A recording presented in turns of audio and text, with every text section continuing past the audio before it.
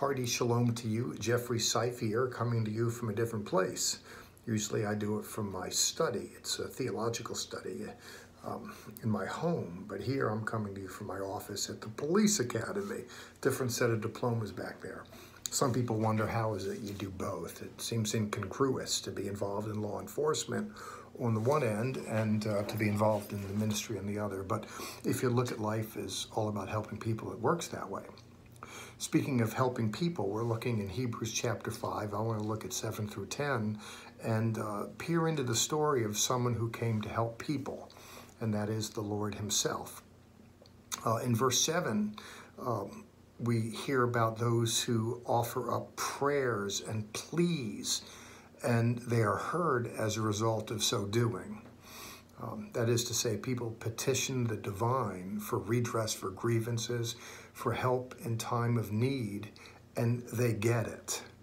And that's not only true for the Lord and for those first century people and for the author who wrote Hebrews. It's just as true for people like me and you. Some people wonder if there's any help in this world. Well, there is help in this world, and it's really out of this world.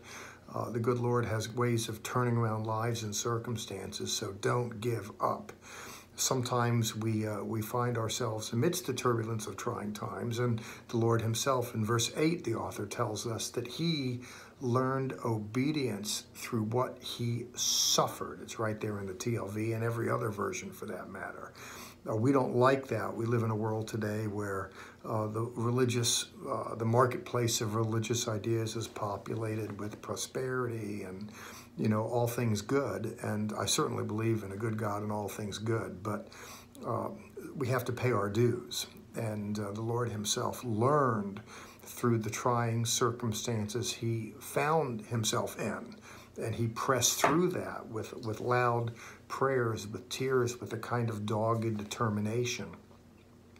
I have 30 years as a seminary professor, a Bible college prof, and I would tell people, look, even if you don't like me or another professor, you can still learn from them. That is to say, you can find yourself struggling with someone or something, but just tarry on.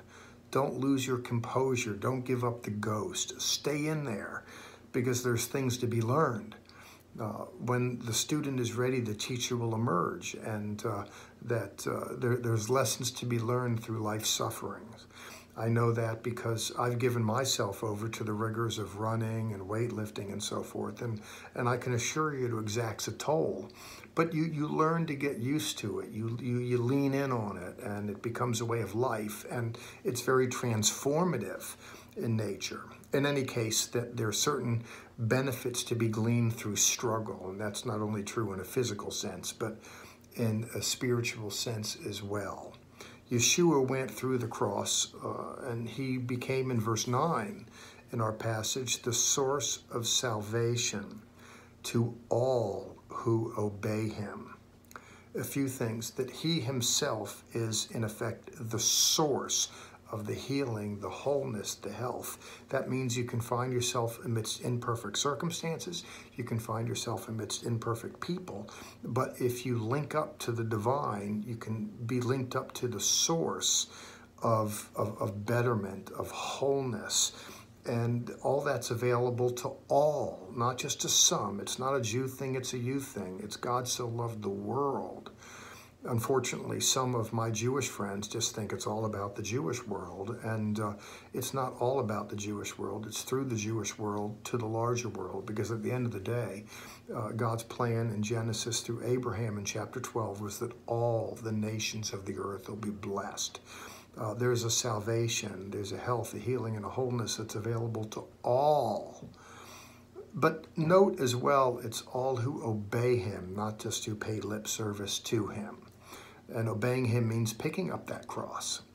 Sometimes, as I'd said already in this segment, as elsewhere, that there's an aversion to suffering, and a lot of religion just stays clear of it. But God works through it. He trains us up with it. And it's imperative that we obey him, even amidst the turbulence of trying times. May it be that we are found obedient, imperfect as we are, myself foremost. I do not sit before you as something great. I'm just a guy. And I thank God for God and the grace that's been shown me through salvation, through my wife, through the various people, through just the ministerial world that I found myself in these years. I've experienced a lot of grace, and I'm glad to remind you of that because you and I need that. And we find grace with the Lord. He's a high priest. He's introduced as such. Now, in the TLV, we refer to Kohen Gadol. It's one of those stumbling words because English readers read and go, well, what's that? And then you throw back to the glossary, and it's high priest. There are occasions where we want to not set up an obstacle course, but to confront readers with how Hebraic the Jesus story really is. And so to hark back to the title name for the ruler of the religion in the Older Testament, the high priest, Kohen Gadol, reminds of that Yeshua, in effect, is the Kohen Gadol.